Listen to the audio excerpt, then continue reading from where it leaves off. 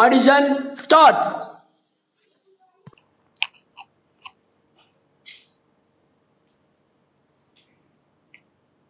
நான் இங்க இருக்கிறதுக்கு முதல் காரணமே நடிப்புங்கிற விஷயம் தாங்க.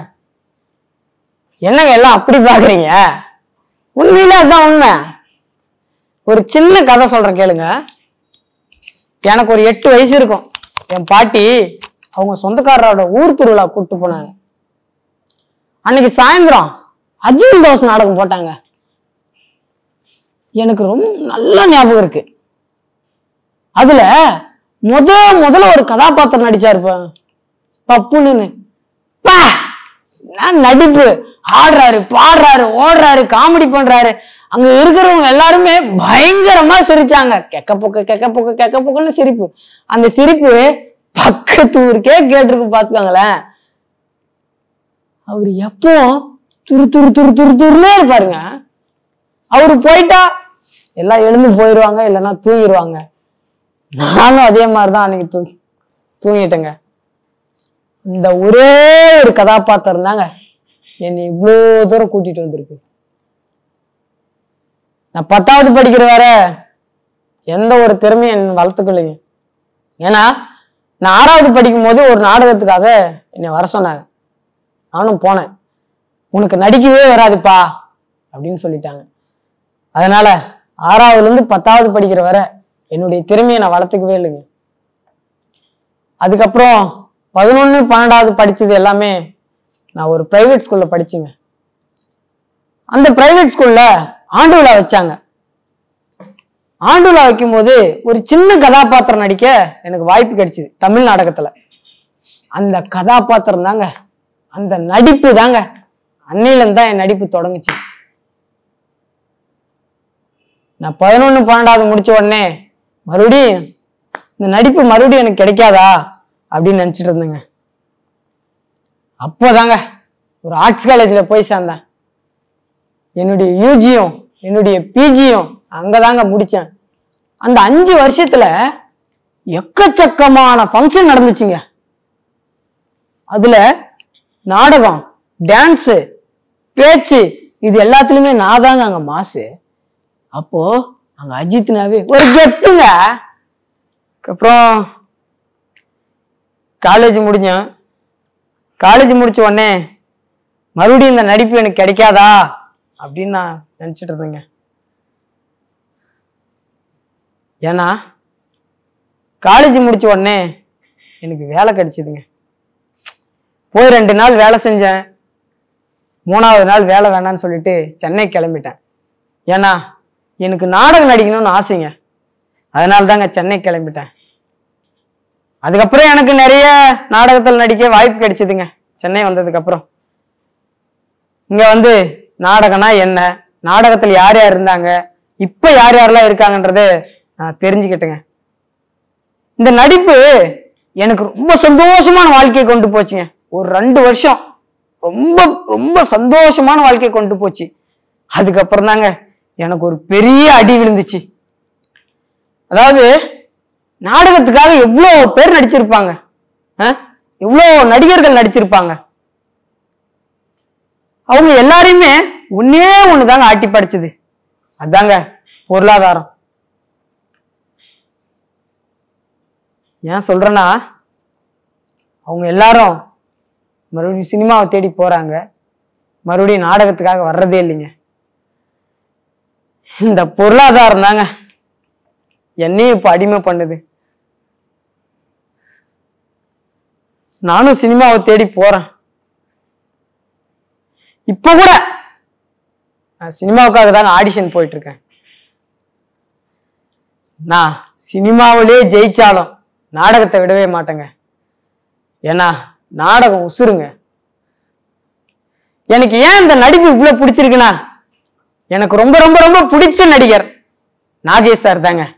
அவருடைய ஒரு படத்தை கூட நான் விட மாட்டேன். எல்லா படத்தையுமே பார்த்துருவேன். அவர் பண்ற காமெடி, எக்ஸ்பிரஷனு, பாடி லாங்குவேஜ் எல்லாமே நானும் செஞ்சு பார்ப்பேங்க. அதனாலதான் எனக்கு இந்த ஆர்வத்தை தூண்டுச்சு. அதுல பப்புனு, நாகேஷர் இவங்க 2 பேரையும் கம்பேர் பண்ணி பார்த்தேன். இவங்க 2 பேருக்கு எது ஒத்து போகுதுன்னு. அப்புறம் தான் தெரிஞ்சது இவங்க எப்பவுமே சுறுசுறுப்பாவே இருப்பாங்கன்னு தெரிஞ்சதுங்க. அதையே நானும் பிடிச்சேன். அதே மாதிரி நானும் நடிச்சேன். ஒன்னே ஒண்ணு சொல்றேன் கேட்டுக்கோங்க. நான் இனி எந்த சூழ்நிலையில எப்படி இருந்தாலும் நாடகத்தை விடவே மாட்டேன். நாடகம் தான் என் உசுறு. நாடகத்துக்காக தான் என் உசுறு. ஏன்னா நான் நாடகத்தை அவ்வளோ லவ் பண்றேங்க. இது சத்தியம்.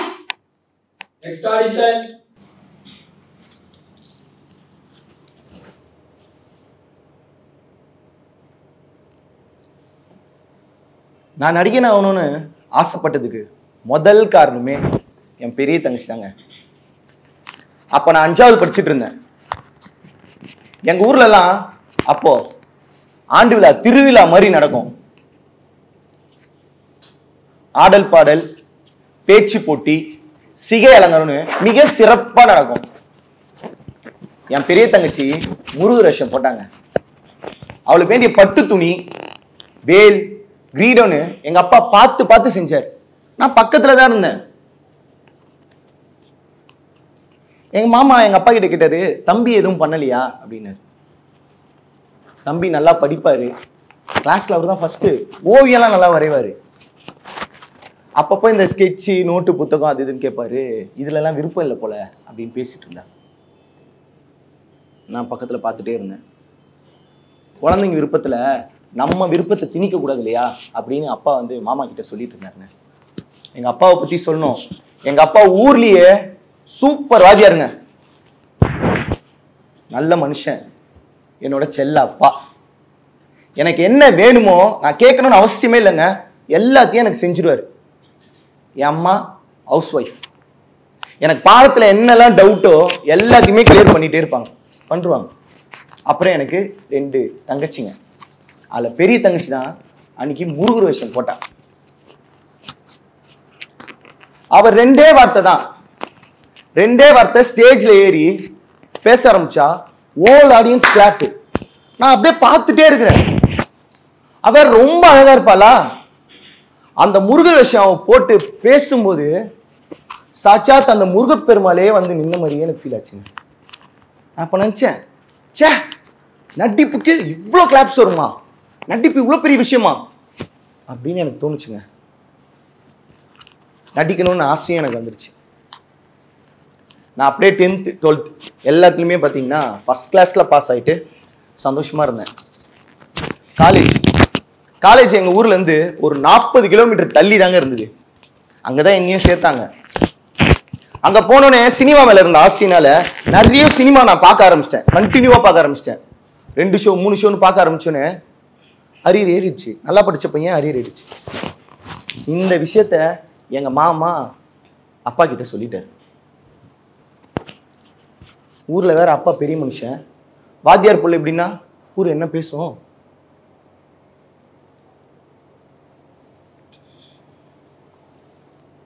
தம்பிக்கு இந்த தம்மு தண்ணி பொண்ணுங்க பழக்கம்லாம் இல்லை, ஏதோ தேட்டரா சுற்றுறான் போல அப்படின்ட்டு மாமா அப்பா கிட்ட சொல்லிட்டு இருந்தாரு. இந்த விஷயம் அவங்க பேசிட்டே இருக்கும்போது நான் உள்ள என்ட்ரி. என் அப்பா அப்படியே முறைச்சு பார்த்துட்டே இருந்தாரு. எனக்கா என்ன பண்றதுனே தெரியல. அப்படியே ஐயோ அப்பாவுக்கு இந்த விஷயம் தெரிஞ்சிருச்சுன்னு சொல்லிட்டு அப்படியே ஃபீல் ஆகிட்டு அப்படியே நின்றுருந்தேன். தம்பி என்னடா இது அப்படின்னு. அப்பா சொல்டா. அப்பா சினிமாவில் நடிக்கணும்னு ஆசையா. ஹே அவ்வளோதானடா. அப்படியே பார்த்துட்டே இருக்கேன். சினிமா நடிகா தம்பி, அதெல்லாம் ஒரு பெரிய தப்பே இல்லை. என்னப்பா நீ. எனக்கு ஒரு விதமான அதிர்ச்சி கலந்து ஒரு விதமான சந்தோஷம்.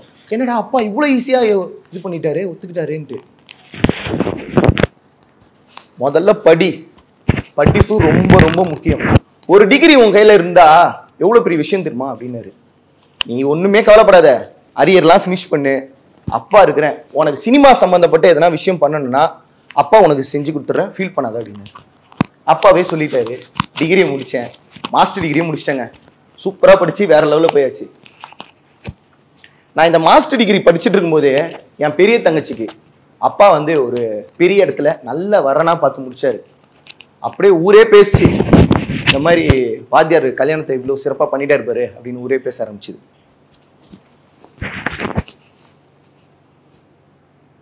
நானும் வந்து நல்லா படிச்சுட்டு வேலை தேடணும்ல, ஸோ வேலைக்கு போகலாம் அப்படின்னும் போது பக்கத்தில் வந்து பார்த்தீங்கன்னா இந்த ஒரத்தநாடு, பட்டுக்கோட்டை, தஞ்சாவூர், திருச்சி இந்த மாதிரி ஏரியாங்களெல்லாம் போயிட்டு அங்கங்கே வேலையெல்லாம் செஞ்சுட்டு இருந்தேன். அப்போ பார்த்தாரு, பையன் பரவாயில்லையே, படிச்சுட்டு நல்ல வேலைக்கெல்லாம் போகிறானே அப்படின்னு சொல்லிட்டு எங்கள் மாமா மகளே எனக்கு கல்யாணமும் பண்ணி வச்சிட்டாருங்க. அப்படியே லைஃப்லாம் செம்ம ஜாலியாக போச்சு. சினிமா, படம், அது இது பொண்டாட்டின்ட்டு குழந்தைட்டு ஜாலியாக இருந்தேன். அப்போ தான் ஒரு நாள் தோணுது, சே சினிமா நடிக்கணும்னு தானே ஆசைப்பட்டோம், அதை பற்றி நம்ம யோசிக்கவே இல்லையே, அப்பா நம்மளுக்கு செய்கிறேன்னாரு அப்படின்ட்டு ஃபேமிலி கிட்டே போனேன். அப்பா சொல்லுப்பா அப்படின்னு. இந்த மாதிரி சினிமான்னு கிராண்டட். குடும்பத்துக்கிட்ட பேசுகிறேன், ஓகே பண்ணிட்டாங்க. என்னடா இது அப்படின்னு நினச்சிட்டேன். ஓகேன்னொன்னே ஸ்ட்ரெயிட்டாக போயிட்டு குலசாமி கோயிலில் போயிட்டு ஒரு கும்பிட போட்டேன். கும்பிட போட்டு ஸ்ட்ரெயிட்டாக சென்னைக்கு இறங்கினாங்க. சென்னைக்கு வந்துட்டு ஒரு ரூமை போட்டு நல்லா குளியலெல்லாம் போட்டு ஒரு 9:30 இருக்கும். தரமணியில் இருக்கிற ஃபிலிம் இன்ஸ்டியூட் அந்த இடத்துக்கு போயிட்டு மேனேஜ்மெண்ட் டீம் உட்காந்து இந்த மாதிரி ஆக்டிங் கோர்ஸ் சம்மந்தமாக வந்திருக்கிறேன், விசாரிக்க வந்திருக்கேன் அப்படின்னு சொன்னேன். அப்படியா பா 2000 தூக்கியாச்சப்பா அப்படின்ட்டாங்க. என்னது 2000 தூக்கியாச்சா? அப்படியே இடிஞ்சு போய் விழுந்துட்டேன். என்ன பண்ணுறதுனே தெரில. தம்பி வேணா அந்த கேமரா டைரக்ஷன் அந்த கோர்ஸ். சார் இல்லை சார், நான் ஆக்டிங் பண்ணணும்னு வந்தேன் சார். தம்பி டைரக்ஷன் எடுத்துக்கப்பா அப்படின்னா. எனக்கு என்ன பண்ணுறதுன்னு தெரில. சரி ஓகே, மனசை தேத்திக்கிட்டேன், இதையாவது பண்ணலாம் அப்படின்ட்டு. ஓகே சார், ரைட் சார் அப்படின்னு. சரிம்மா சர்டிஃபிகேட் கொடு. சர்டிஃபிகேட் வாங்கி பார்த்தாங்க, ஏஜ் பார். பின்ன 1 டிகிரி முடிச்சுட்டு டபுள் டிகிரி முடிச்சுட்டு போனால் ஏஜ் பார். உன்னால் பண்ண முடியாதுப்பா அப்படின்ட்டான். தலைலாம் வலி, என்ன பண்ணுறதுனே தெரில. ஓகே சார், தேங்க்யூ சார், நான் அதை கிளம்பிட்டேன். சரி ஒரு டீ குடிக்கலாமேன்னு ஒரு டீ கடைக்கு போனேன். அங்கே பார்த்தா அந்த ஃபிலிம் இன்ஸ்டியூட் பர்சன்லாம் வந்து ஒரு 4-5 பேர் சினிமா சம்மந்தப்பட்ட விஷயமா பேசிகிட்டு இருந்தாங்க. நான் அப்படியே அவங்க கிட்ட போயிட்டு கேட்டுகிட்டே இருந்தேன். ஓ சினிமா பற்றி தானே பேசுகிறாங்க அப்படின்ட்டு அவங்க கூட பேச்சு கொடுக்க ஆரம்பித்தேன். சொன்னேன், சார் நான் இந்த மாதிரி ஊர்லேருந்து வந்திருக்கிறேன் அப்படின்னு. ஓ அப்படிங்களாங்க அப்படின்னு. என்னோட பேச்சு அந்த விஷயம்லாம் அவங்களுக்கு பிடிச்சி போக அவங்க அன்றைக்கே பார்த்தீங்கன்னா அந்த ஈவினிங்கே அவங்க ரூம்மேட்டாகவும் ஆகிட்டு அவங்க கூட சந்தோஷமாக அப்படியே லைஃப் செட்டில் ஆயிடுச்சு. அப்புறம் ஒரு 3-4 மாதத்தில் அந்த ஸ்டூடெண்ட்டே சேர்ந்து ஷார்ட் ஃபிலிம்ஸ்லாம் எடுக்க ஆரம்பித்தாங்க. அப்படியே என்னையும் அங்கே நடிக்க ஆரம்பித்தாங்க. நானும் ஒரு 4-5 ஷார்ட் ஃபிலிம்ஸ்லாம் நடித்து லைஃப் கொஞ்சம் நல்லா போச்சு. வீட்டுக்கு, அதாவது எங்கள் வீட்டில் வந்து பார்த்திங்கன்னா எனக்கு என்னெல்லாம் தேவையோ அது மாதம் வந்து அப்பா வந்து அமுச்சுட்ருவார், பைசா அமுச்சுட்ருவார். அது என்னோடய வீட்டு வாடகைக்கும் என் செலவுக்குமே எல்லாம் கரெக்டாக போச்சு. சரி என்னடா இது திரும்ப ஃபேமிலிக்கிட்டேருந்து கேட்குறோமா அப்படின்னு சொல்லிட்டு நான் எதனா வேலைக்கு போகலாம் அப்படின்னு முடிவு பண்ணேன். வேலையெல்லாம் தேடினேங்க. தேடினோடனே அந்த ஃபிலிம் இன்ஸ்டியூட் பக்கத்துலேயே ஒரு நல்ல வேலை கிடச்சிது. 12,000 ரூபா சம்பளம். ஃபோனை போட்டு அப்பா இந்த மாதிரி அப்படின்னு. சூப்பர்ப்பா, சந்தோஷம்பா, நல்லா பண்ணு அப்படின்ட்டாரு. என் லைஃப் நல்லா போச்சு, எல்லாமே ஓகே. ஷூட்டும் போகிறேன், வேலைக்கும் போகிறேன், ஆசைப்பட்ட மாதிரி எல்லாமே நடக்குது அப்படின்னு போயிட்டு இருந்தது. உண்மையாக சொல்லணும்னா என் வாழ்க்கையிலேயே அங்கே தாங்க 2.5 வருஷம் வேலை செஞ்சேன். 2.5 வருஷம்.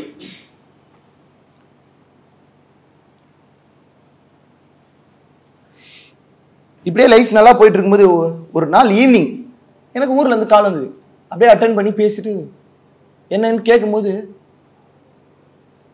என்னது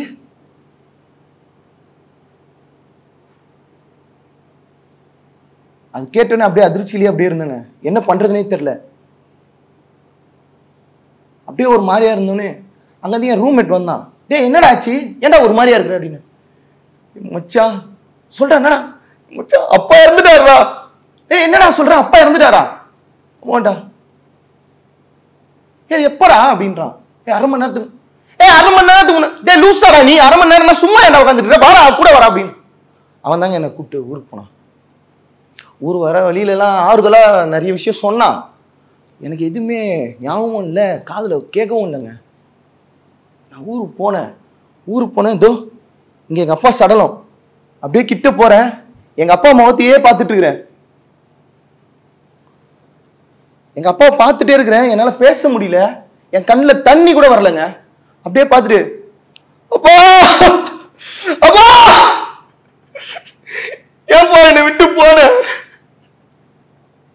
ஏன்பா என்னை விட்டு போன, அப்பா அம்மா என் மனைவி என் குழந்தையெல்லாம் யாருப்பா பார்த்துப்பா? கூடவே இருந்து பாத்துக்கிறேன்னு சொன்னியப்பா. ஏன்பா இப்படி போனேன்? உன்னை நம்பிதானப்பா இருந்தேன். எனக்கு ஒண்ணுமே தெரியாதப்பா. நான் எப்படிப்பா இவங்களெல்லாம் பார்த்துப்பேன்? என்னப்பா பண்றது அப்படின்னு நான் புலம்பி அப்படியே ஃபீல் பண்ணிட்டே இருக்கிறேன். என் கண்ணில் ஒரு சொட்டு தண்ணி கூட வரலங்க. அப்படியே பார்த்துட்டே தாங்க இருக்கிறேன். நடக்கிற விஷயம் உண்மையா பொய்யான்னு எனக்கு தெரியவே இல்லை. இதுக்குள்ள காரியெல்லாம் முடிஞ்சு 6 மாசம் ஆயிடுச்சு. நான் ஒரு பிரம்ம பிடிச்ச மாதிரியே பித்து பிடிச்ச மாதிரியே சுத்திக்கிட்டே இருக்கிறேன். ஒரு நாள் எங்க மாமா வந்தாரு. தம்பி, கெட்டது நடந்ததுன்னா ஒரு வீட்டில் நல்லது நடக்கும்னு சொல்லுவாங்க. நீ இந்த மாதிரியே இருந்தா எப்படிப்பா? உன் சின்ன தங்கச்சி வாழ்க்கையை நீ நினைச்சு பார்க்க வேணாமா? ஒரு அப்பா ஸ்தானத்துல இருந்து நீ தானே அவளுக்கு ஒரு கல்யாணத்தை பண்ணணும். நீ இப்படி இருக்கலாமா? வாடா செல்லம், மாமா இருக்கிறேன்டா. அப்பா போனேன்டா, மாமா இருக்கிறேன், வாடா அப்படின்னு என் மாமா கொடுத்த ஆறுதலால நான், எங்க மாமா, எங்க அம்மா 3 பேரும் சேர்ந்து என் தங்கச்சிக்கு வரன்னு பார்த்தோம். அப்புறம் என் ஸ்கூல்ல படிச்ச என் ஃப்ரெண்டு ஒரு பையன் இருந்தான், நல்ல பையன். அவனை பார்த்து நான் கல்யாணமும் பண்ணி வச்சோம். எங்க அப்பா என்ன நினைச்சாரோ தெரியல, என் தங்கச்சிக்கு வேண்டிய எல்லா சீர், பையனுக்கு குறைச்சல் கொடுக்கூடாதுன்ட்டு எல்லாத்தையும் சேர்த்து எங்க அம்மா இதில் கொடுத்துட்டு போயிட்டாரு. அதை கூட எனக்கு வைக்கல. ஆனா எனக்கு கண்ணில் தண்ணியே வரல. இப்படியே எங்க அப்பாவை நினைச்சிட்டே இருந்தேன். நான் இப்படி போய் சாப்பிடுவேங்க, எங்க அப்பா என் பக்கத்துலயே நிற்பாரு. நான் அங்க போவேன், அங்க பார்த்தாலும் எங்க அப்பா இருப்பாரு. நான் எங்க போனாலும் எங்க அப்பா. என்ன பண்றதுன்னே எனக்கு தெரியல. அப்படியே பார்த்துட்டே இருப்பேன்.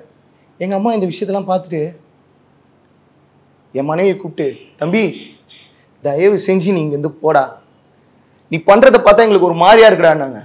பின்ன எந்த விஷயம் எந்த வேலை செஞ்சாலும் அது அப்பா இருக்கிற மாதிரியே ஃபீல் பண்ணி செஞ்சுட்டு இருந்தேன்.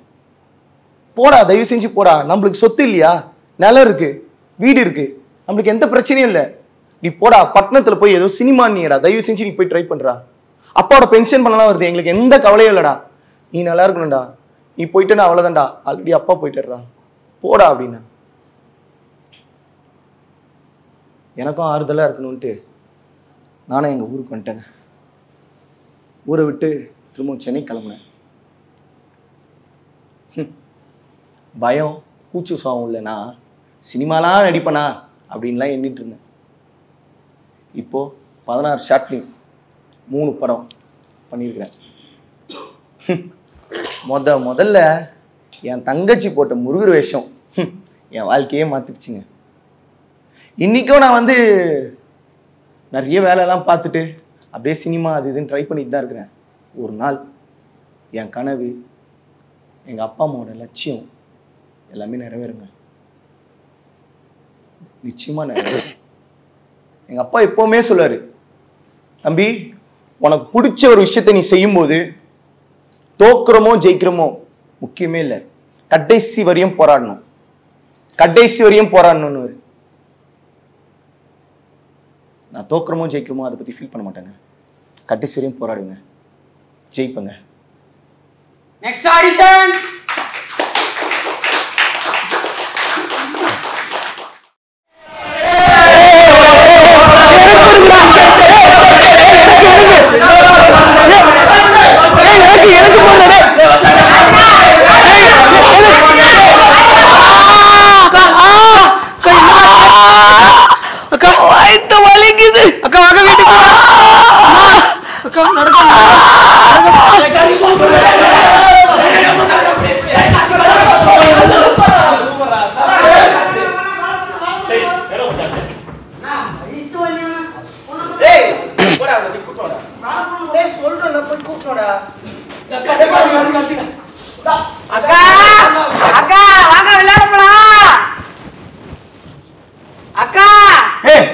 அவளே இனிமேல் உங்களை விளையாட வர மாட்டாடா, போடா.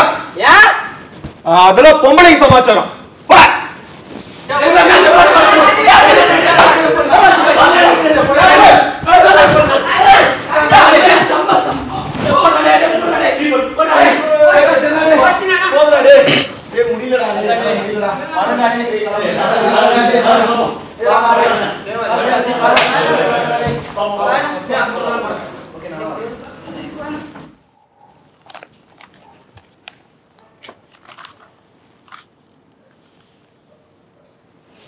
பொழுது வெடிஞ்சு எவ்வளவு நேரம் ஆச்சு.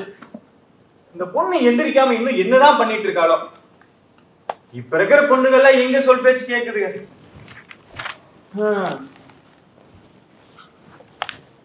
ஏ தேவி, தேவி. என்னம்மா? வெடிஞ்சிச்சு, போய் வேலையை பாருடி.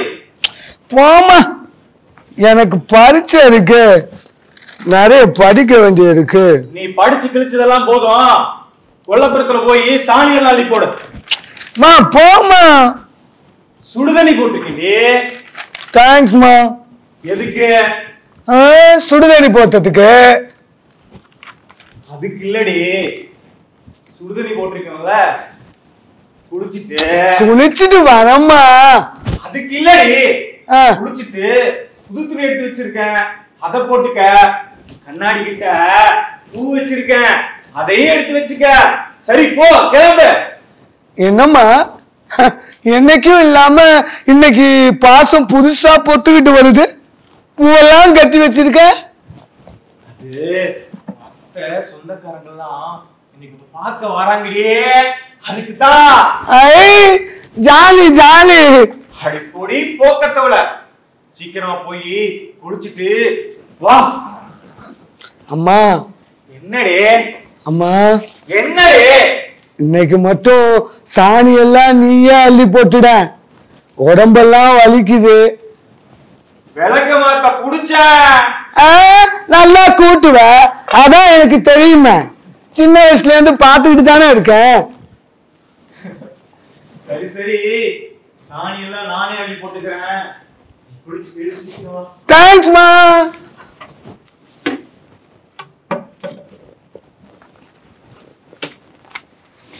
இன்னும் விளையாட்டு பிள்ளையாவே இருக்கா. அவளை பொண்ணு பார்க்க வர்றது இன்னும் அவளுக்கு தெரியாது.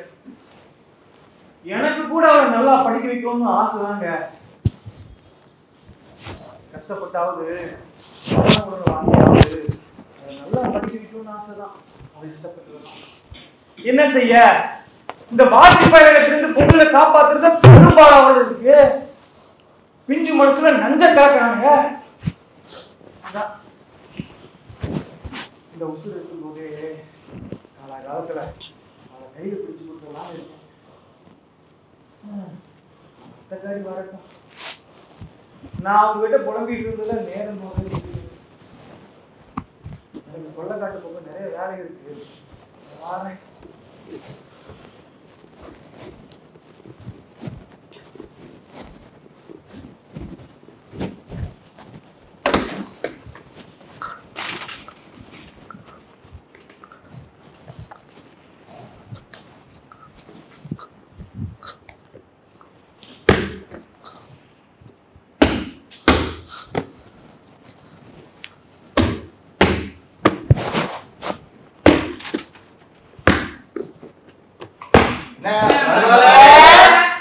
வாங்கத்த, வாங்க வாங்கத்த, நல்லா இருக்கீங்களா? நல்லா இருக்கேன். வாங்கத்த, வாங்க உட்காருங்க. சரி மருமகளே.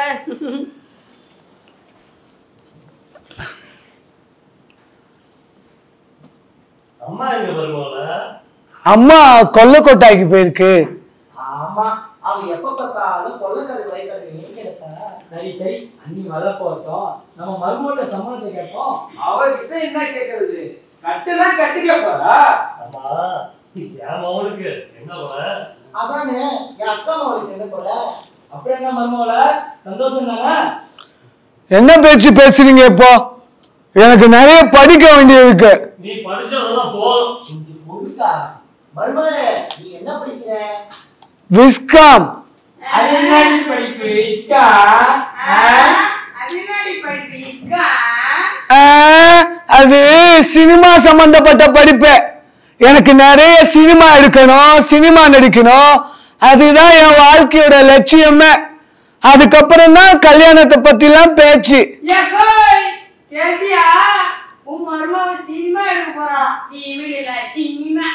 சினிமா எடுக்க எவ்வளவு பணம் செலவாகும் தெரியுமாடி? அதுதான் சாதாரணமா? இந்த லட்சணத்துல இவன் நடிக்க போறாங்க. உன் மூஞ்சலி கண்ணாடியில பாத்துட்டியாடி? இந்த சிரிக்குமா விட்டுங்க. நீங்க எல்லாம் என் சொந்தக்காரங்கிறதுனால பாக்குறேன். இல்லைன்னா நான் எதால அடிப்பேனே தெரியாது. கிளம்புங்க கிளம்புங்க.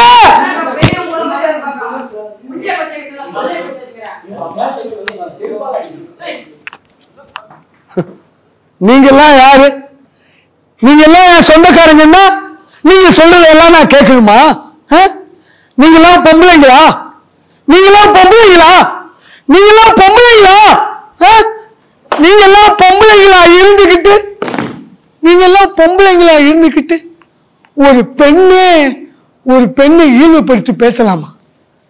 ஒரு பெண்ணை ஈழ்வுபடுத்தி பேசலாமா? நாங்க எந்த துறையில சாதிக்கல. டாக்டர் ஆகலையா, இன்ஜினியர் ஆகலையா, டீச்சர் ஆகலையா, கலெக்டர் ஆகலையா? ஏன் நாங்க எந்த துறையில சாதிக்கல? சட்டசபையில இல்லையா, பார்லிமெண்ட்ல இல்லையா? ஏன் நாங்க ஸ்டேட்டையே ஆளலையா? நிலவுக்கே போயிட்டு வந்துட்டோம். இல்ல நான் சினிமா எடுக்கக்கூடாதா, சினிமா நடிக்க கூடாதா? அதை கேட்க நீ யாரு? நான் அப்படிதான் உட்காருவேன். உன் கால் மேல வந்தா என் காலை போட்டிருக்க, என் கால் மேல என் காலை போட்டிருக்க. அது உனக்கு வலிக்குது. உங்களுக்கு அவ்வளவுதான் மரியாதை. இது பாரதியும் பெரியாரும் முத்துசாமியும் பிறந்த மண்ணு. குந்தவன் நாச்சியாரும் வேலி நாச்சியாரும் ஜான்சி ராணியும் பிறந்த மண்ணு. எங்களது கொலை குணமும் வீரமும் ஆதியாண்ட முதல் இருந்து இருக்கு. எங்களை யாரும் அடக்கியால முடியாது. நாங்க அப்படித்தான். நான் யாருன்னு ஜெயிச்சு காட்டுறேன். Next audition.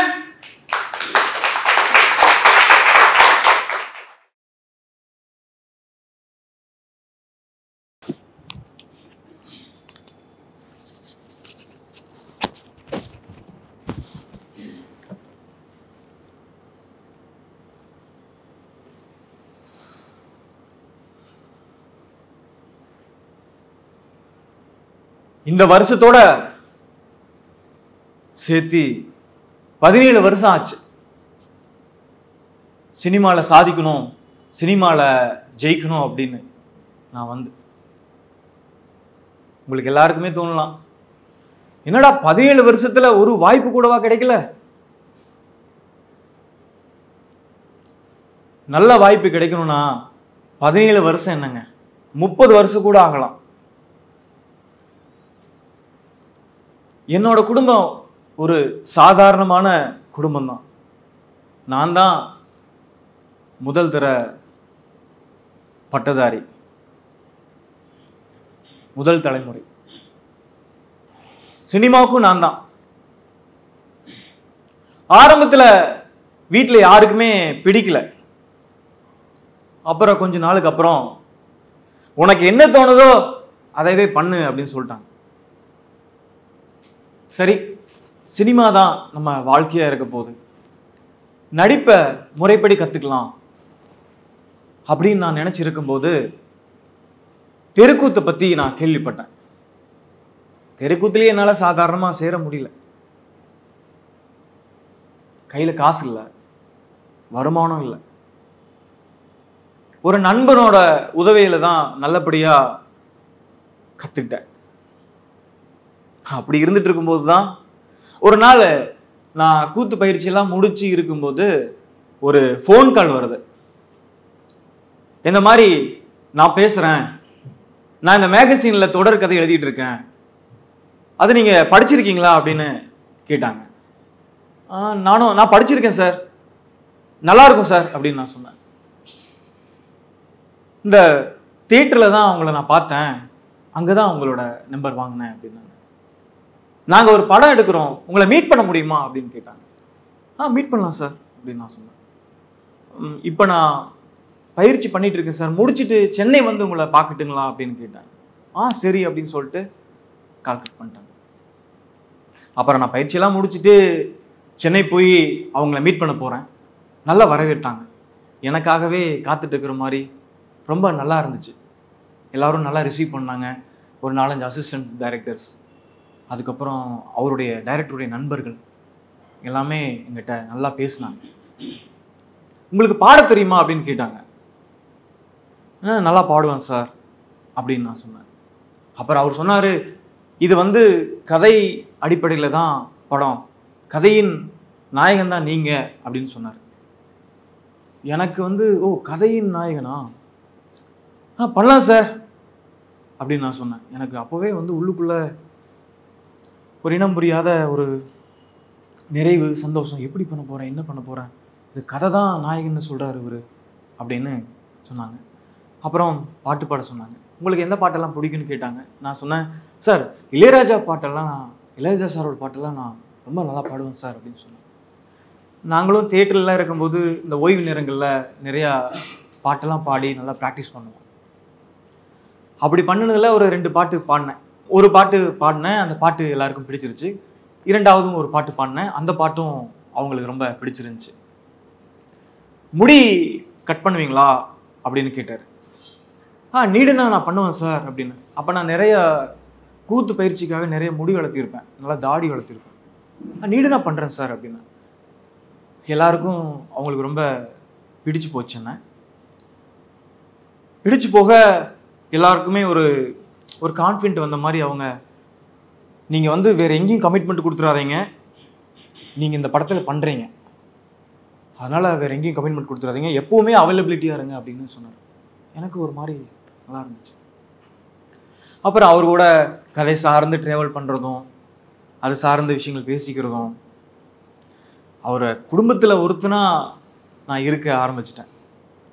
அவரும் என்கிட்ட வந்து ரொம்ப ரொம்ப சகோதரனை போலவும் ஒரு நண்பனை போலவும் நிறையா விஷயங்கள் என்கிட்ட ஷேர் பண்ணுவார். அப்புறம் அவரோட ஒன்றாவெல்லாம் உட்காந்து சாப்பிடுவேன். 1 வருஷம், 1.5 வருஷம், 2 வருஷம் அப்படியே போச்சு. நல்லா இருந்துச்சு அந்த மொத்த விஷயம். அப்படி போயிட்டு இருக்கும்போது அடிக்கடி நான் கால் பண்ணி பேசுவேன். சார் என்ன பண்ணுறீங்க சார், எப்படி சார் அப்படிங்கும்போது அவரும் சொல்லுவார், என்னப்பா இந்த மாதிரிலாம் இருக்கணும், பண்ணணும், அடுத்த மாதத்துல எல்லாம் ரெடி ஆயிரும், நீங்கள் தயாராக இருங்க அப்படின்னா. சார் நான் தயாராக இருக்கேன் சார். அப்படி போயிட்டு இருந்தது. நான் அப்பப்போ பேசிகிட்டே இருப்பேன். திடீர்னு ஒரு 10-15 நாள் எந்த கம்யூனிகேஷனுமே இல்லை, யார் கால் பண்ணாலும் எந்த ரெஸ்பான்ஸுமே இல்லை. என்னடா அது, எனக்கு அப்போவே ஒரு மாதிரி உள்ளுக்குள்ளே ஒரு மாதிரி ஆகிப்போச்சு. என்னடா ஒரு ரெஸ்பான்ஸும் கூட இல்லை, அப்படி தாங்குனாங்களே நம்மளை, ஒன்றுமே புரியல. சரி நானும் நினச்சிட்டேன் படப்பிடிப்பு வேலையை அதாவது பேசிகிட்டு இருப்பாங்க, அது சார்ந்த விஷயத்துக்காக இயங்கிட்டு இருப்பாங்க, சரி ஓகே அப்படின்னு நானும் விட்டேன். அப்புறம் அந்த டயத்தில் வந்து என்னோட நண்பர் ஒருத்தருக்கு திருமணம் ஏற்பாடாகுது. திருமண நிகழ்ச்சிக்கு நானும் போகிறேன். அந்த டீமும் வந்திருந்தாங்க. பார்த்தா எல்லாரும் இப்போ நமக்கு பிடிக்கலைன்னா ஒருத்தங்க வந்துட்டு நம்மள்ட்ட இருந்து அப்படி விலகி போகிறாது, அந்த எனர்ஜி தெரியும்ல, அந்த எனர்ஜி அப்படியே நான் பார்க்குறேன். இருந்தாலும் எனக்கு உள்ளுக்குள்ள ஒரு மாதிரி கவலையும் ஒரு மாதிரியான அடைக்கிற மாதிரியான ஒரு ஒரு உணர்வு இருந்துச்சு. இருந்தாலும் நமக்கு தெரியாதல்ல என்ன அப்படின்ட்டு. நான் வந்து hello bro, hello G, hi அப்படின்னு நான் சொல்கிறேன். யாருமே ஜி ப்ரோ அப்படியே தனித்தனி அவங்கவுங்க வேலைக்கு அவங்கவுங்க வேலையை பார்க்க அப்படி போயிட்டே இருக்காங்க. சரி ஓகே, இந்த டீம் தான் இப்படி போயிட்டு இருக்கு, சரி எப்படி இருந்தாலும் அந்த டீமில் எல்லாரும் வந்திருக்காங்கன்னா டைரக்டர் வந்திருப்பார்ல அப்படின்னு சொல்லிட்டு நான் டைரக்டர் தேடுறேன். டைரக்டர் பார்த்துட்டேன். அவர் வந்து இந்த கல்யாண மண்டப பக்கத்தில் இருக்கக்கூடிய ஒரு பார்க்கிங் ஃபுல்லாக காரு நிறுத்தியிருக்காங்க. அந்த கார் பார்க்கிங்கில் அவர் நடந்து ஃபோன் பேசிகிட்டு இருக்கார். இந்த மாதிரி ஆமாம் இல்லை அது நான் சொல்லிட்டேன் ஏற்கனவே. இல்லை அது மியூசிக் அவர் தான் பண்ணுறாரு. இல்லை நம்ம அந்த லொக்கேஷனில் வந்து அப்படி போகிறாரு. இல்லை நான் வந்து அவர் அப்படி இப்படி போயிட்டு வந்துட்டு இருக்காரு. நான் வந்து எனக்கு என்ன அவர்கிட்ட எப்படி கனெக்ட் பண்ணுறேன்னு தெரியல. நான் வந்து சார் சார் சார்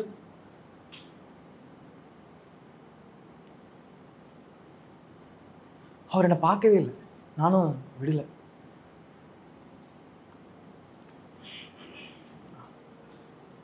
சார் அவர் இப்படி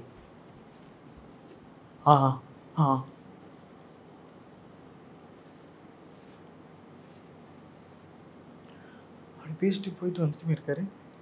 எனக்கு அப்போவே வந்து உள்ளுக்குள்ளே வந்து கப கப கப கபன்னு ஒரு மாதிரி தொண்டையெல்லாம் வரலது. என்ன ஏதுன்னு ஒன்றுமே எனக்கு புரியல.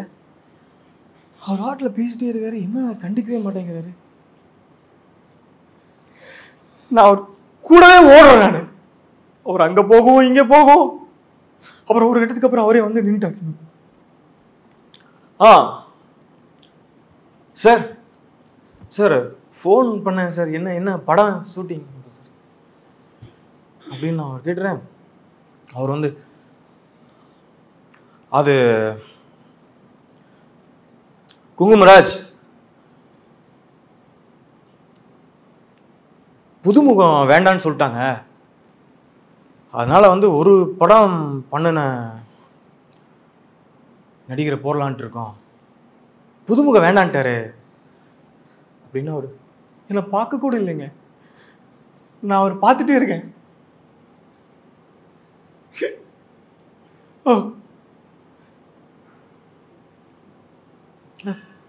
Sir okay sir, okay sir, வாழ்த்துக்கள் சார், நல்லா பண்ணுங்க சார். நான் வாழ்த்துக்கள் சொல்றேன். புதுமுகம் வேண்டாமா அவருக்கு, 1 வருஷம் 2 வருஷம் கூட அலைஞ்சு என்னால அங்க நிக்க முடியல. என்னால அவர் வாட்டில் பேசிட்டு போயிட்டாரு. ஒரு வார்த்தை என்ன பண்றது. நான் அந்த கல்யாணம் எல்லாம் முடிஞ்சு எல்லாம் போறாங்க, நானும் நடந்து பஸ் ஸ்டாப் போறேன். எனக்கு அந்த இடத்துல என்னால வெடிச்சு அழக முடியல. அந்த இடத்துல என்னால வெடிச்சு செதற முடியல. என்னால எனக்கு அது புது உணர்வு. அப்புறம் பஸ்ஸை பிடிச்சு பஸ் எப்படி ஏறின என்னன்னு தெரியல. அப்ப எனக்கு பெசன் நகர்ல வீடு இருந்துச்சு. சரி போறேன், சரி போயிட்டு இருக்கேன். நான் பாட்டில அழுது கொட்டிட்டு இருக்கிறேன். பஸ்ல இருக்கிறவங்க எல்லாம் பாப்பாங்களோ என்ன நினைக்கிறாங்களோ எதுவுமே தெரியல. எனக்கு அப்பப்போ வந்து போன்ல என்ன ஆறுதல் படுத்திட்டு உற்சாகப்படுத்திட்டே இருப்பாங்க ஒரு அம்மா. அவங்களுக்கு நான் போன் பண்றேன், ஹலோ அம்மா அம்மா, அவங்க அழகா என்ன ஆச்சு அப்படிங்கிறாங்க. அம்மா அம்மா,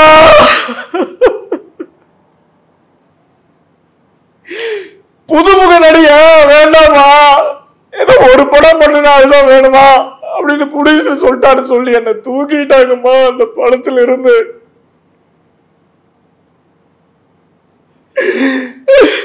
அந்த படத்துல இருந்து என்ன தூக்கிட்டாங்கம்மா அப்படின்னா சொல்றேன். அவங்க என்னென்னமோ சொல்றாங்க, ஒண்ணுமே கேட்கல காதுல. நான் பாட்டில் அழுதுட்டு போயிட்டே இருக்கு. பஸ் போய் பெசன் நகர்ல நிக்குது. அங்கிருந்து இறங்கி எனக்கு எங்க போறது என்ன பண்றதுன்னு ஒண்ணுமே தெரியல. என்ன ஒண்ணுமே தெரியலைங்க, அழுக மட்டும்தான் வருது, அடைப்பா இருக்கு, தெரியல. பஸ் ஸ்டாப்ல இருந்து பீச்சுக்கு போறேன். அங்கிருந்து பீச்ல இருந்து பஸ் ஸ்டாப் போகும் வரும் 6 நாள் எனக்கு தூக்கமே இல்லை சுத்தமா. ஒரு பைத்தியக்கார மாதிரி நான் ரோடு கடவுளே, நான் என்ன பண்ணேன். அவங்களா கூப்பிட்டாங்க. அப்புறம் அதுக்கப்புறம் என்னால சென்னையில் இருக்க முடியல. ஊருக்கு நான் போயிட்டேன். ஊருக்கு போயும் என்னால் நிம்மதியாக இருக்க முடியல. ஏன்னா வீட்டில் பார்த்தீங்கன்னா எதுக்கு எடுத்தாலும் சண்டை போட்டுட்டு கோவப்பட்டுட்டு சத்தம் போட்டு கத்திட்டு ஒரு மாதிரி இருப்பேன் நான். இவன் இங்கே நடந்த விஷயத்தெல்லாம் உள்ளே வச்சுட்டு நான் வீட்டுக்கு போன உடனே என்னடா இப்படி ஆகிட்டான், சைலண்ட்டாக இருக்கான். ஆனால் அவங்ககிட்ட யாருக்கிட்டையுமே சொல்லலை. அவங்கெல்லாம் சொன்னால் என்ன ஆவாங்கன்னு கூட எனக்கு தெரியாது. என்னாலேயே முடியல. எனக்கு வீட்டில் வந்து சைலண்டாக இருக்கும், அவங்களும் சரி ஓகே ஒரு மாதிரி, ஆனால் சொன்னா தானே, ஏன்னா அவங்க கண்டுபிடிப்பாங்க. அதுக்கப்புறம் ஒரு 6 மாதம் போயிருக்கேன். அங்கேருந்து நான் திரும்பவும் கொஞ்சம் மனதைரியத்தை வரவழைச்சிட்டு நான் சென்னைக்கு திரும்ப வர்றேன். சென்னைக்கு திரும்ப வந்துட்டு அப்போ பார்க்குறேன், நான் ஹீரோவாக நடிக்க வேண்டிய படத்தில் வேற யாரோ ஒருத்தங்க நடிச்சிருந்தாங்க. சரி, அந்த படம் நான் தான் நடிக்க வேண்டியது, அந்த படத்தை போய் பார்த்துடலாம் அப்படின்ட்டு மனசில் இது பண்ணிட்டு நான் படம் பார்க்க போகிறேன். அந்த படம் ரொம்ப நல்லாவே வந்துருந்துச்சு, எனக்கு பிடிச்சிருந்துச்சு. அந்த படம் குட், அந்த படம் நல்லா இருந்துச்சு, எனக்கு பிடிச்சிருந்துச்சு. அப்புறம் மனசு கேட்காம ஃபோன் எடுத்து டைரக்டர் நான் ஃபோன் பண்ணி இந்த மாதிரி பேசுகிறேன். சார் சார் நான் குங்குமராஜ் பேசுகிறேன் சார். குங்குமராஜ் சார், படம் பார்த்தேன் சார். படம் பார்த்தீங்களா, உங்களுக்கு பிடிச்சிருக்கா அப்படின்னு கேட்டார். சார் படம் பார்த்தேன் சார், எனக்கு பிடிச்சிருக்கு சார், படம் நல்லா இருக்கு சார், வாழ்த்துக்கள் சார். அவ்வளோதான், ஃபோன் கட் ஆயிடுச்சு. நான் என்ன பண்ணேன், நான் என்ன பண்ணிட்டு இருக்கிறேன், குடும்பத்தோட அப்படி இருந்தேன், எதை பற்றியுமே கேட்கல.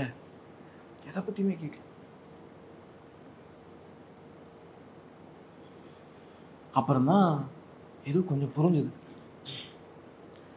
சினிமால தோக்கரனுடைய எல்லாத்துடைய நிலைமை இப்படித்தான் இருக்கும் போல இருக்கு அப்படின்னு ஒரு மாதிரியான எனக்கு பதில் வரவும் ஒரு மாதிரி புரிதல் ஏற்பட்டுச்சு.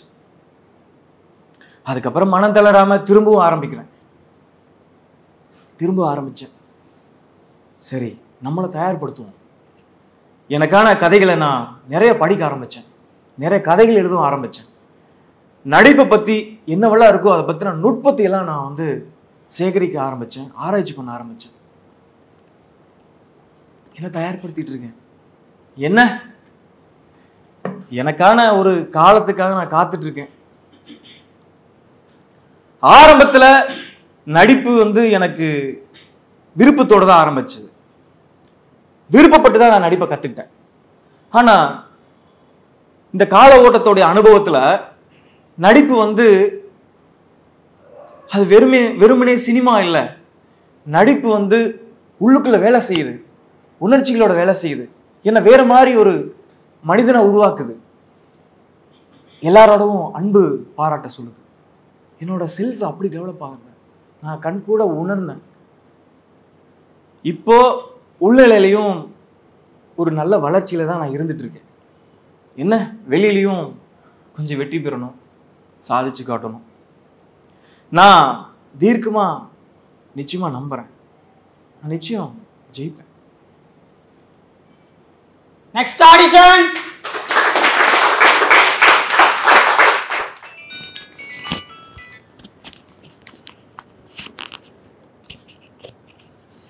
ஹலோ,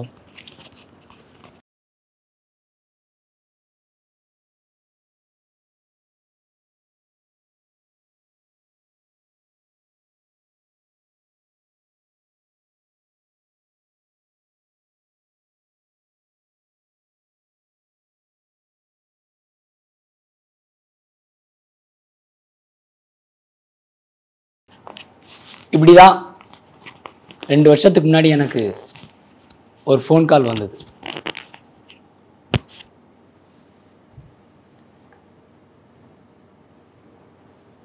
நான் லீடாக கமிட் ஆயிருந்த ப்ராஜெக்டோட ப்ரொடியூசர் கொரோனாவால் இறந்துட்டாருன்னு அந்த கோர செய்தி என் காதுக்கு வந்தது.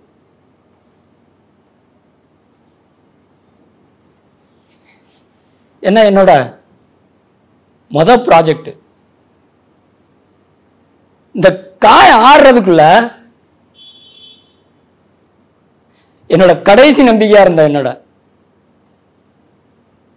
டைரக்டருக்கும் கொரோனாவும், டைரக்டருக்கும் ப்ரொடியூசருக்கும் அப்படியே ஒரு பாண்டிங். அதனால என்னமோ தெரியல, டைரக்டரும் ஒரே வாரத்தில் இறந்துட்டார். இந்த கொரோனா எத்தனை பேர் வாழ்க்கையை நாசம் பண்ணிட்டு பாத்தீங்களா? எங்கேயும் போக முடியாதா, யார்ட்டையும் பேச முடியாதா, எங்க பார்த்தாலும் எப்ப பார்த்தாலும் யாரை பார்த்தாலும் எந்த நியூஸ் வச்சாலும் ஒரே கொரோனா. எவ்வளவு டாக்டர்ஸ், நர்ஸ், அரசியல்வாதி, எவ்வளவு சாமானியர் கொத்து கொத்தா செத்தாங்க. இந்த லட்சணத்துல சினிமா துறையை பத்தி கேட்கணுமா என்ன? பெரிய பெரிய ஜாம்பவான்ல இருந்து இந்த மாதிரி அட்ரஸ் இல்லாத நிறைய பேர் செத்தாங்க. கேமராமேன்ல இருந்து லைட் மேன், லைட் பாய், stunt artist, makeup artist, choreographer, editor, director, producer, post production team, இப்படி நிறைய பேர் ரொம்ப ரொம்ப கஷ்டப்பட்டாங்க. ரொம்ப கஷ்டப்பட்டாங்க.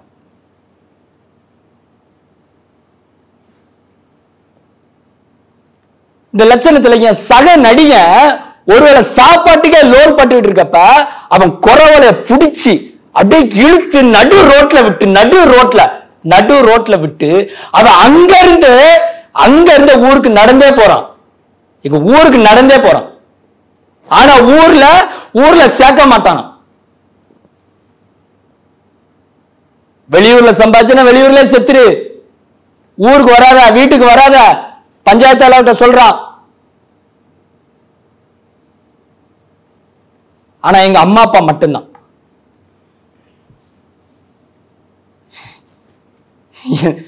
என்னை பெற்ற ஒரே காரணத்துக்காக அவங்க மட்டும்தான்.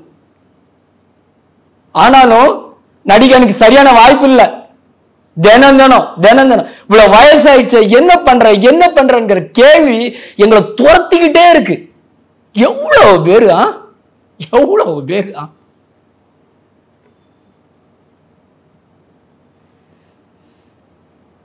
ரொம்ப நாள் கழிச்சு 2 வருஷம் கழிச்சு நான் திரும்ப அதே மெட்ராஸ்க்கு வர்றேன். ஆனா பழைய உற்சாகம்லாம் இல்லை. ஆனா அந்த மெட்ராஸ் எப்பொழுதும் அதே பரபரப்பு. எங்க பார்த்தாலும் யாரை பார்த்தாலும் அதே பரபரப்போட காலையில 3-4 மணில இருந்து ஆரம்பிச்சு நைட்டு 11-12 பரவாயில்ல அதே பரபரப்போட ஓடுது. ஆனா நான் தவங்கல. நான் தவங்கல. நான் என்னோட பயிற்சியில் இருந்துகிட்டு தான் இருக்கேன். நான் என்ன கொஞ்சம் கொஞ்சமா மாத்திக்கிட்டு தான் இருக்கேன். இப்ப கூட என்னோட மாஸ்டர் எனக்கு பயிற்சி கொடுத்துக்கிட்டு தான் இருக்காரு. என்ன, நான் உடனே ஜெயிக்கல.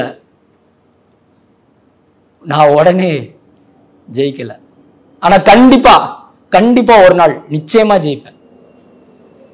நீங்களும் உங்க நம்பிக்கையை விட்டுறாதீங்க. பயிற்சியிலே இருங்க. பயிற்சி ரொம்ப முக்கியம்.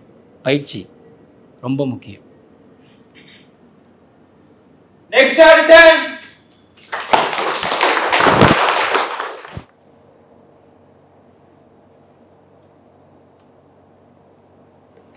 என் பேர் சுகந்தன் செல்வராஜ். எங்கள் அப்பா பேரையும் சேர்த்து வச்சுருக்கேன். நான் பிறந்து வளர்ந்தது எல்லாமே சென்னை தான். கொஞ்சம் அவுட்ரு, லோக்கல் ஏரியான்னு வச்சுங்களேன். நாங்கள் அந்த அளவுக்கெல்லாம் வசதி வாய்ப்பெல்லாம் கிடையாது. வாடகை வீட்டில் தான் குடியிருக்கோம். எங்கள் அப்பா ஒரு டெய்லர் ஷாப்பில் ஒர்க் பண்ணிகிட்ருக்காரு. சொந்த கடையெல்லாம் கிடையாது. எங்கள் அப்பாவுக்கு ஒரு நாளைக்கு 30 ரூபா 40 ரூபா கிடைக்கும். எப்போவாவது அதிசயமாக 80 ரூபா 90 ரூபா 70 ரூபா அப்படின்னு சம்பாதிப்பார். அதை வச்சு தான் எங்கள் குடும்பம் ஓடிக்கிட்டுருக்கு. எங்கள் அம்மா வீட்டில் தான் இருப்பாங்க. எனக்கு ஒரு தங்கச்சி, ஒரு அக்கா.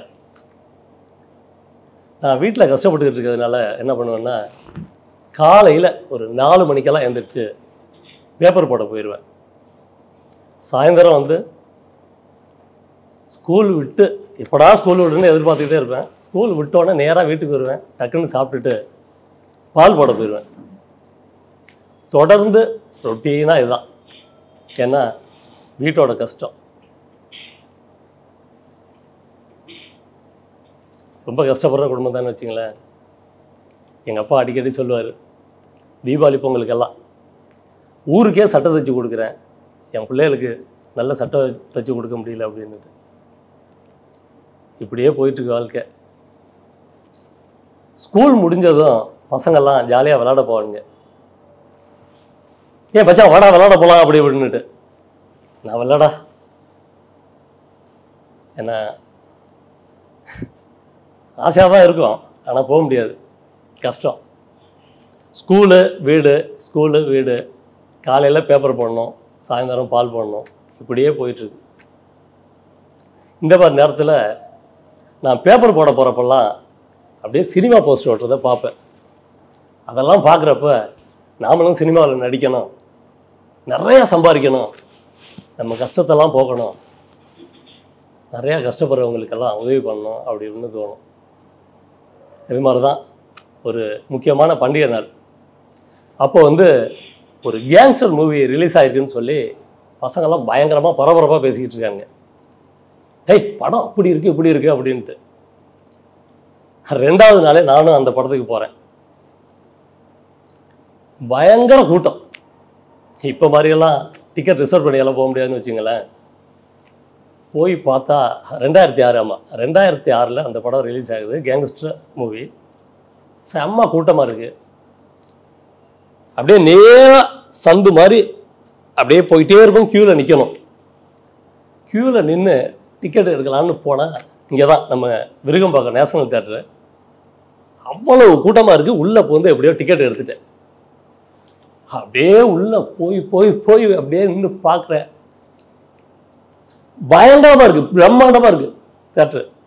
அதுக்கு முன்னாடி அந்த கூட்டத்தில் இருந்தப்போ என் கையெல்லாம் கீறி என் சட்டை, புது சட்டை எங்கள் அப்பா ஆசைப்பட்டு அந்த பண்டிகைக்காக எடுத்து கொடுத்தது, அதெல்லாம் கிழிஞ்சு தொங்குது. சரி பரவாயில்லன்ட்டு உள்ளே போயிட்டேன். படம் பார்த்தா அப்படியே பயங்கர பிரம்மாண்டமாக இருக்குது ஸ்க்ரீனு. அப்படியே பார்த்துட்டு எனக்கு பயங்கர சந்தோஷம். அப்பா என்ன மாதிரி இருக்குது அப்படின்ட்டு அப்படியே போய் பார்க்குறேன். படம் பயங்கர விறுவிறுப்பாக போயிட்டுருக்கு. படம் என்னென்னா, ஒரு அப்பங்காரன் தான் ஒய்ஃபை கொன்னுடுறான். தான் பையனுக்கு முன்னாடியே அவன் அம்மாவை கொலை பண்ணிடுறான். அதை வந்து பையன் பார்க்குறான். பார்த்துட்டு எங்கே நம்மளையும் அப்பா கொன்னுருவார் அப்படின்ட்டு பயந்து போய் வீட்டை விட்டு தப்பிச்சு ஓடிடுறான். ரொம்ப கஷ்டப்பட்டு சாப்பாட்டுக்கே வழி இல்லாமல் அங்கங்கே பிச்சை எடுத்து படாத பாடுபட்டு கடைசியில் பார்த்தா இவன் பெரிய ரவுடி ஆயிடுறான். இப்படி படம் போயிட்டுருக்கு. இந்த படத்தை பார்த்தோன்னே எனக்கு ஒரு மாதிரி பிரமிப்பாக இருக்குது. சே என்ன மாதிரி நடிச்சிருக்காப்புல அப்படின்ட்டு. என் வயசு தான் இருக்கும் அந்த ஹீரோவுக்கு. அப்படியே பார்த்து ஆச்சரியப்பட்டு நம்மளும் படத்தில் ஏற்கனவே நமக்கு நடிக்கணும்னு ஆசை வேறு, எப்படியாவது படத்தில் நடிக்கணும், நம்மளும் ஹீரோ ஆகணும் அப்படின்னு அப்படியே வீட்டுக்கு வர்றேன். பார்த்தா எங்கள் அம்மா விளக்கத்தை எடுத்துகிட்டு அடி அடி அடின்னு அடித்து உரிக்கிறாங்க. ஏன்னா எங்கேயோ சண்டை வளர்த்துட்டு வந்திருக்கான், புது சட்டையெல்லாம் கிழிஞ்சிருக்கிறத பார்த்துட்டு. நான் எங்கள் அம்மாட்ட, அம்மா இல்லைம்மா இந்த படத்துக்கு போனேன், டிக்கெட் இருக்கிற இடத்துல ஒரு மாதிரி சட்டை எல்லாம் இதாகிட்டு அப்படின்னு சொல்லி சமாளிச்சுட்டு ஒரு ஓரமாக போய் உட்காந்துட்டேன். எங்கள் அம்மா ஏய் சாப்பிட்றான்னாங்க. நான் கோவத்தில் அடி வாங்கினதில் அப்படியே போய் மூலையில் அமைதியாக அடங்கி கொடிக்க உட்காந்துருந்தேன். ஒரு 3:45 4 மணியே நெருங்குச்சு. ஏய் சாப்பிட்டு பால் போட போறியா இல்லையாடா அப்படின்னு எங்கள் அம்மா கேட்குறாங்க.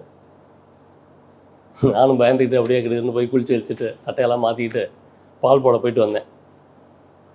ஏன்னா சாப்பிடாம இப்போ அவ்வளோ ரோசமாக போனியா அப்படின்னு சொல்லி சாப்பிட்றா அப்படின்னாங்க.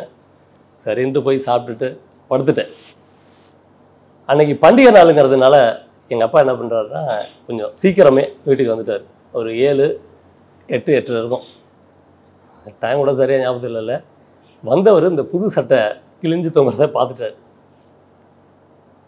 எங்கள் அப்பா வெளுத்து எடுக்கிறார் போட்டு. அடின்னா அடி அப்படியே கொண்டு அடி. அதுக்குள்ளே எங்கள் அம்மா ஓடியாந்து ஏங்க நானும் அவனை காலில் அடித்து போட்டேன், இது மாதிரி அவன் சண்டையெல்லாம் வளர்க்கலையா, ஏதோ தேட்டருக்கு போயிருக்கான், கூட்டம் அதிகமாக இருந்திருக்கு, டிக்கெட் எடுக்கிறதுல இது மாதிரி ஆயிட்டு அப்படின்னு சொல்லி சமாதானப்படுத்துகிறாங்க. இதுக்கு பிறகு எனக்கு நடிக்கணுங்கிற ஆசை வரும். அதுக்கு பிறகு எங்கள் அம்மா அப்பாட்ட அடி வாங்கினதில் சினிமா நிமிடம்லாம் உரமாக தூக்கி வச்சுட்டு அடுத்த வேலையை பார்க்கணுன்னு ஆரம்பித்தேன். அப்புறம் என்ன, அடுத்த நாளில் தொடர்ந்து காலைல பேப்பர் போடுறது, சாயந்தரம் பால் போடுறது, இப்படியே ஓடிட்டு இருக்கு வாழ்க்கை. 10வது வரைக்கும் படித்தேங்க. 10வது வரைக்கும் படித்தேன். இந்த வேலை அப்படியே தொடர்ந்து போயிட்டே இருக்குது. அப்புறம் திடீர்னு எனக்கு ஒரு யோசனை வந்தது. ஓரளவு கொஞ்சம் மெச்சூர்டாக யோசிச்சு என்னடா பண்ணலாம் அப்படின்ட்டு ஒரு கம்ப்யூட்டர் கோர்ஸ் பண்ணுவோமே அப்படின்ட்டு கம்ப்யூட்டர் கோர்ஸ் ஒன்று போனேன். இந்த பில்லெல்லாம் போடுற வேலை அதெல்லாம் கற்றுக்கிட்டு காலையிலையும் சாயந்தரமும் இப்படியே அலைஞ்சிக்கிட்டு இருக்கேன். வேறு ஏதாவது பண்ணலாம் அப்படின்ட்டு வேலை தேடி அலைஞ்சு ஒரு ஹோட்டலில் ஒரு நல்ல வேலை கிடச்சி. இது மாதிரி காலைல சீக்கிரம் எழுந்திரிக்கணும், நைட்டு கண்ணு முழிக்கணும் அப்படிலாம் இல்லை. ஒரு குறிப்பிட்ட நேரம் தான். காலையில் 9 மணிக்கு போனால் சாயந்தரம் 6 மணிக்கெல்லாம் வந்துடலாம். ஹோட்டல் ஏசிசியெல்லாம் சூப்பராக இருந்தது. அந்த வேலையை பார்க்குறேன். ஒரு 2-3 வருஷம் அந்த வேலையை பார்த்துருப்பேன். அந்த ஹோட்டலில் உள்ள சின்ன சின்ன நுணுக்கங்கள் எல்லாம் கற்றுக்கிட்டேன். ஓரளவு காசும் சம்பாரித்து வச்சுருந்தேன். எங்கள் அம்மாட்ட போயிட்டு, அம்மா ஒரு ஹோட்டல் ஒன்று ஆரம்பிச்சிடலான்னு இருக்கேன் அப்படின்னு சொல்லி கேட்டேன். அப்புறம் சின்னதாக ஒரு ஹோட்டல் ஒன்று ஆரம்பித்தோம். கொஞ்சமாக எங்கள் வாழ்க்கை மாற ஆரம்பிச்சது. ஓரளவு நல்லாவே ஓடுனது. எங்கள் அம்மா ஹெல்ப் பண்ணாங்க. எங்கள் அப்பாவும் வந்து கஷ்டப்படுறான்னு சொல்லிட்டு வேலையை விட்டு என்னோடய ஹோட்டலில் சப்போர்ட் பண்ணாங்க. நல்லா கடுமையாக உழைச்சேன். சூப்பராக போனது. நாங்கள் எல்லாம் வெல் செட்டில் ஆனோம். அந்த டயத்தில் ஓரளவு கையில் காசு வந்தோன்னா என் அக்காவுக்கும் தங்கச்சிக்கும் கல்யாணம் பண்ணி வச்சேன். அதுக்கு பிறகு நானும் கல்யாணம் பண்ணி 2 பசங்க இருக்காங்க. இப்படியே போயிட்டு இருந்தது. அவங்க எல்லாருக்குமே தெரியுமே, கொரோனா லாக்டவுன்னு அறிவித்தாங்க. எவ்வளவு கஷ்டம் அதை விடுங்க, அதான் எல்லாருக்கும் தெரியுமே. என்னால் முடிஞ்ச வரைக்கும் அக்கம் பக்கத்தில் உள்ள வீடுகள் எல்லாருக்கும் சாப்பாடு ரெடி பண்ணி கொண்டு போய் கஷ்டப்படுறவங்க எல்லாருக்கும் கொடுத்தேன். அப்படியே போயிட்டு இருந்தது. ஒரு டயத்தில் சிவியராக லாக்டவுன் போட்டு எங்கேயுமே மூவ் பண்ண முடியாமல் வச்சோன்னே வீட்டில் இருந்தேன். அப்படியே வீட்டில் இருந்துக்கிட்டு இருக்கப்போ தான் என்னடா பண்ணுறதுன்னு யோசிச்சுக்கிட்டு இருக்கப்போ படங்கள் பார்க்க ஆரம்பித்தேன். ஒரு நாளைக்கு 4-5 படம், குறைஞ்சபட்சம் 3 படமாவது பார்த்துருவேன். இது மாதிரி பார்த்துக்கிட்டு இருக்கப்ப 2006 சொன்னேன் இல்லையா, எங்கள் அப்பா அம்மா என்னை அடித்து துவைச்சி ரசம் வச்சாங்கன்னு, அந்த படத்தை நான் திரும்ப பார்க்குறேன். அந்த படத்தை பார்க்குறப்ப எனக்கு மறுபடியும் மனசெல்லாம் அப்படியே ரெடி பிறக்க ஆரம்பிக்குது, நம்மளும் ஹீரோ ஆகணும் அப்படின்னு. இப்போ தான் கடமையெல்லாம் முடிச்சாச்சு, நம்ம சொல்கிறதான் சட்டம், வீட்டுக்கே ராஜா வச்சேன். சரின்னுட்டு என் ஃப்ரெண்டுக்கு ஃபோன் பண்ணி கேட்குறேன், இது மாதிரி ஏன்னா மச்சான் அப்படி இருக்கே அப்படின்ட்டு. இப்போ லாக்டவுன்லாம் ரிலீஸ் பண்ணி திரும்ப ஹோட்டல் பிக்கப் ஆகுது. என் சின்ன மச்சான் தான் ஹோட்டலை எடுத்து பார்த்துக்கிறான். எங்கள் அப்பாவும் அவனுக்கு சப்போர்ட் பண்ணுறாரு. ஓரளவு ஃப்ரீயாக இருந்ததுனால என் ஃப்ரெண்டு சொல்கிறான், கூத்துப்பட்டறையில் போய் பயிற்சி எடு அப்படிங்கிறான். கூத்துப்பட்டறைக்கு போய் பயிற்சி எடுத்தேன். 3 months கோர்ஸ் பண்ணேன். ரொம்ப அற்புதமாக இருந்தது கோர்ஸ். என்கிட்ட உள்ள தயக்கம் எல்லாத்தையும் உடச்சி அறிஞ்சு வேறு மாதிரி அப்படியே வர ஆரம்பிச்சு. அப்போ அந்த கோர்ஸ் முடிச்சுட்டு வெளில வந்து நிறைய ஆடிஷன்லாம் அட்டன் பண்ணேன். ஒரு 10-15 இடத்துல ஆடிஷன் அட்டன் பண்ணியிருப்பேன். எனக்கு ஒரு 4-5 படத்தில் சின்ன சின்ன ரோல் கிடச்சிது. அதெல்லாம் எடுத்து நடித்தேன். என் ஃப்ரெண்ட்ஸு என்னோடய ரிலேஷன் எல்லாமே பார்த்துட்டு, சுகந்தா நடிச்சிருக்கான் அப்படி இப்படின்னாங்க. இப்போவும் கடுமையான பயிற்சியில் ஈடுபட்டுக்கிட்டு இருக்கேன். தொடர்ந்து பயிற்சி பண்ணிக்கிட்டு இருக்கேன், முயற்சி பண்ணிக்கிட்டு இருக்கேன். கூடிய சீக்கிரம் கண்டிப்பாக வெள்ளித்திரையில் நீங்களாம் என்ன ஒரு பெரிய ஸ்டாராக பார்ப்பீங்க, நம்பிக்கை இருக்குது. கண்டிப்பாக நெக்ஸ்ட் ஆடிஷன்.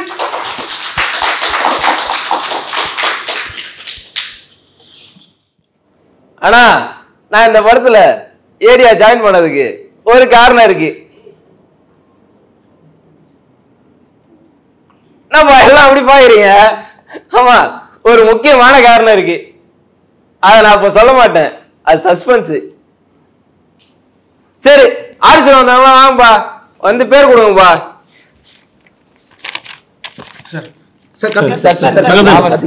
ஒரு இடத்துல சொல்லுங்கப்பா. சரிங்க sir. Suganthan sir.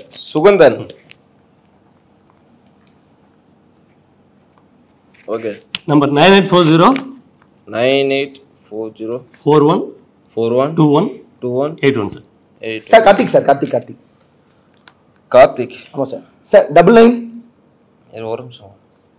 9952 52 95 95 94 94 32 sir. 32. Sir Raman sir. Raman. RAMAR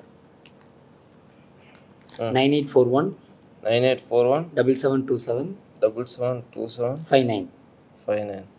sir குங்குமராஜ் sir. குங்குமராஜ். KUNGUMERAJ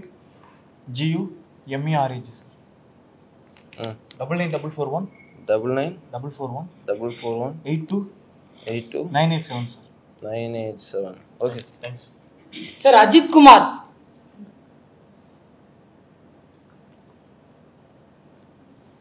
சரி சொல்கிறேன். 99 99 42 42 53 53 31 32 31 32. 32. ஆமா ஆ சார். ஆ. ஆல்ராஜ் மாஸ்டர் சொல்லி அனுப்புனாருங்க சார். கூத்து பண்றியா? நீங்க எல்லாருமே கூத்து பண்றியாப்பா? நானும் கூத்து பண்றேன். Super bro, super bro. சரி சரி. அட்டே சார் நல்லா இருக்காங்களா? நானும் அண்ணா பார்க்க வரணும்னு பாக்குறேன். வாங்க சார். சரியான டைமே கிடைக்க மாட்டேங்குது. சரி அண்ணனை ரொம்ப ரொம்ப கேட்டேன்னு சொல்லுங்கப்பா. சார் நாளைக்கு கூட நாங்க எல்லாரும் ஒரு ப்ளே பண்றோம் சார். நீங்க வந்தீங்கன்னா அண்ணனையும் பாத்துடலாம் சார். ஆமா சார். அப்படியா? சரி ஞாயிற்றுக்கிழமை சரி ஃப்ரீ தான்ப்பா. நாளைக்கு வரேன்பா. ஆடிஷன் நல்லா பண்ணுங்கப்பா. எதா இருந்தாலும் பாத்துக்கலாம். போன் நம்பரா எடுத்து 863761612171 சார் பேரு Ajay Aravind. Ajay Aravind. Okay sir. Ajay thank you sir. Sir அப்படியே ஒரு செல்ஃபி எடுத்துக்கலாம் சார். அதனால அவ்வளவு பெரிய ஆளாடா. சரி வா வா வா வா. அண்ணா வந்துட்டேன். நல்லா போட்டுக்கணும். கை போட்டுக்கணும். கொஞ்சம் முன்னாடி சார். Okay sir. தேங்க்ஸ் அண்ணா. அண்ணா எனக்கு ஒண்ணுங்க. டேய் ஆபீஸ்ரா இது. அண்ணா ப்ளீஸ் அண்ணா. அண்ணா எனக்கு போட்டோ எடுத்து சீக்கிரம் சுமைன் ஓகே. அண்ணா ஒரே போட்டோ அண்ணா கடைசி போட்டோ அண்ணா. டேய் என்னடா குழந்தை மாதிரி முடிச்சிருக்க. ப்ளீஸ். சரி வா. டேய் இதான்டா கடைசி போட்டோ. அதுக்கு அப்புறம் யாரும் கேட்க கூடாது. ஓகேவா? என்ன கார்த்தினா? ரொம்ப நன்றி. இந்த படத்துல ஏதோ சஸ்பென்ஸ் இருக்குன்னு சொன்னீங்க. நான் சொன்னேன். ஆமா சார். ஏய் சஸ்பென்ஸ் எல்லாம் வெளில சொல்ல கூடாதுடா. சொல்ல கூடாதுடா. இன்னும் கொஞ்ச நேரத்துல உங்களுக்கு தெரியும்டா.